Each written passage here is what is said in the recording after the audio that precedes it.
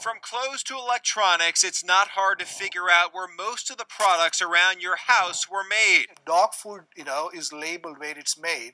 Unfortunately, our medication, when you go and fill your prescription, it does not tell you where it's made. Unlike other countries, including Thailand, Bangladesh, and India, the FDA doesn't require a made in label on drugs, even though the federal agency estimates 80% of the ingredients and 40% of the finished drugs are manufactured overseas.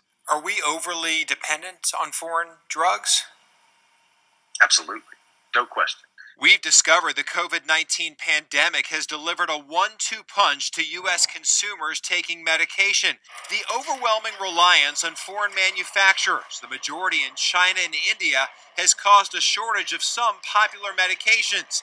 And the pandemic has forced the FDA to halt inspections of all drug manufacturers, causing some experts to question if some medications are safe. We are flying blind right now. Dinesh Thakur is a former pharmaceutical executive of India's largest generic drug manufacturer. He now works as a public health activist and says foreign manufacturers continue to try and beat the system. There had been systematic documentation now from the FDA itself of people trying to fool the inspectors, people trying to sort of take advantage of this honor-based system where, they try and cut corners and supply substandard drugs. Thakur knows because he discovered his then employer was lying to the FDA and making poor quality drugs, medicine that made its way to the U.S. Because of the pandemic that we're dealing with right now, basically said, look, we are not going to put our people at risk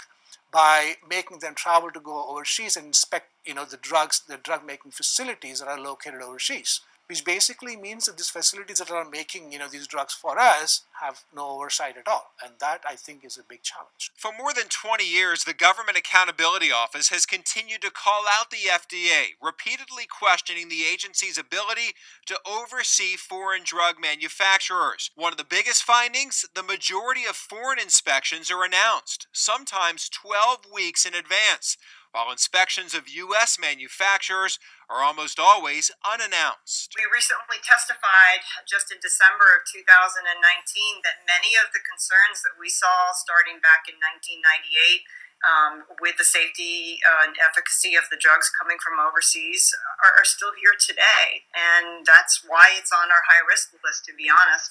The FDA has struggled with inspector vacancies. In November, 30% of the nearly 250 foreign inspector positions were vacant. It's unknown how many ineffective or dangerous drugs make it to the U.S., but for the last 2 years, the FDA issued a large recall of blood pressure medication made overseas because it was contaminated with cancer-causing ingredients. We do have instances of where they have not been effectively in place.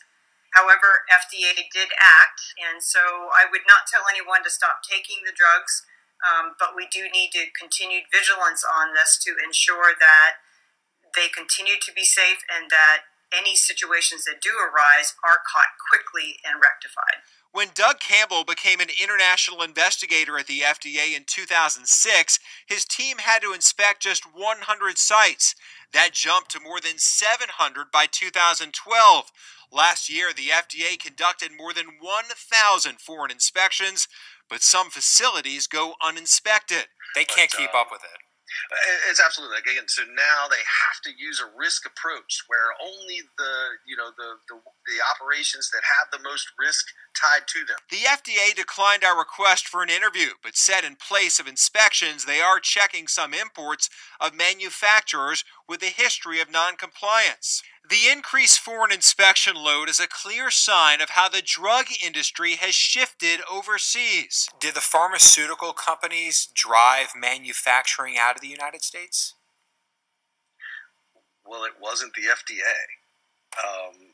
The agency didn't really have it's clear that, this is a business and they're selling pharmaceuticals as commodities. And ultimately the idea is to find the cheapest source of your materials. And I think that was the basic idea that drove it the way that it's gone. The Department of Defense has said our country's reliance on drugs and ingredients from China present economic and national security risks. The pandemic has had an effect on drug shortages. So you think we're going to see more drug shortages over the next year? We're already seeing more drug shortages. Since the outbreak of the COVID-19 pandemic, China has slowed production, and India has stopped exporting some drugs and vitamins. As of late April, the FDA reports a shortage of more than 100 drugs made by multiple companies. 3 injectable drugs commonly used for ventilation of COVID patients are all on the list as of April 28th. Investigate TV confirmed the majority are made overseas. This was an issue before the pandemic. To be this over-dependent upon drugs that we cannot fully verify are safe, to allow for unbridled globalization, to take this sensitive area of our own national healthcare security and ship it overseas, it's unconscionable. Nebraska Congressman Jeff Fortenberry says as a member of the House Appropriations Committee, this will be a priority. He says drug supply should be like our military equipment, all with the same stamp, made in America. It's wrong. It's a part of our own health security. It's necessary. I don't want any grave conflict with China. They're going to make certain things that they're good at. We make certain things that we're good at. We'll trade. But to be over-dependent upon a country like that for this critical part of our well-being creates real vulnerability, and it's going to change.